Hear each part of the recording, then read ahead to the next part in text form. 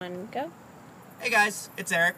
We are here at the National Mississippi River Museum and Aquarium in Dubuque, Iowa.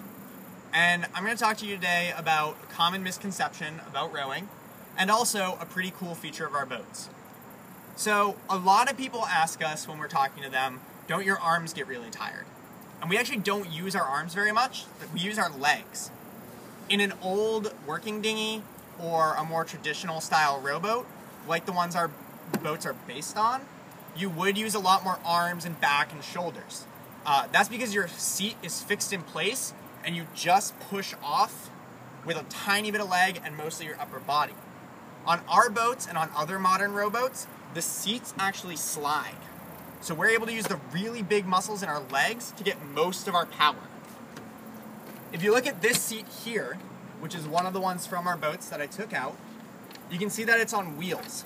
And there's vertical wheels and horizontal wheels, which together keep it moving smoothly through the track that it fits into, which allows us to get a powerful, comfortable push off in order to row.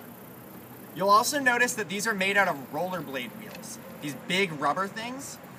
That's because those are a lot quieter and a lot less likely to rust up and squeak or get caught than metal wheels that you might see on other types of sliding seat rowboats. And this particular design was made custom by Gig Harbor Boat Works. They were actually designed and invented by our boat builder there, which is awesome. So that's sliding seats, and a really common misconception. You can see me sliding back and forth right now. How I'm using my legs. I can keep talking to you and use my arms for whatever I want.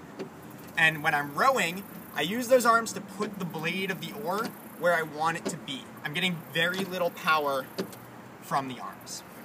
So that's it, guys. I hope you have enjoyed this little lesson, and I'll see you on the river.